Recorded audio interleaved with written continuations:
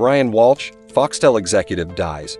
Brian Walsh, a much-loved Foxtel executive, died unexpectedly. Walsh, the company's executive director of drama and senior content consultant, passed suddenly in Sydney on Thursday, 68.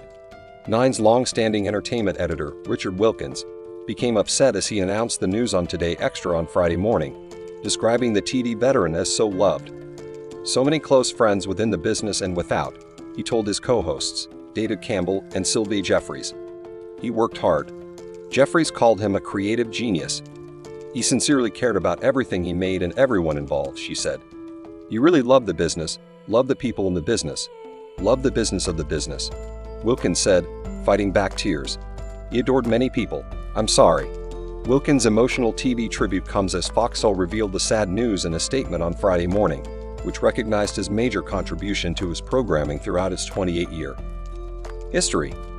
This is a very tough day for the Foxtel Group family, Australia's creative community, and the millions of Australians who watched and loved Brian's television stories. Brian is missed by Australia's creative community. Foxtel Group CEO Patrick Delany acknowledged the loss was significant. At Foxtel, Brian was a mentor, confidant, co-worker, and friend to many. We mourn Brian today. His family and friends have our condolences. Australian television lost a legend. Brian, sleep well. Walsh worked at Network 10, launching Vietnam, the Bangkok Hilton, and the Dirtwater Dynasty. He helped 10 acquire and repackage Neighbours when 7 dropped it, contributing to its global popularity. Walsh launched the careers of Kylie Minogue, Nicole Kidman, Hugh Jackman, Jason Donovan, and Guy Pearce.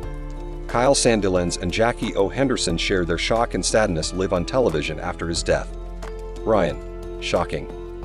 Passionate, Henderson said Foxtel. Sandilands added, loved of his family and friends and everyone at Foxtel.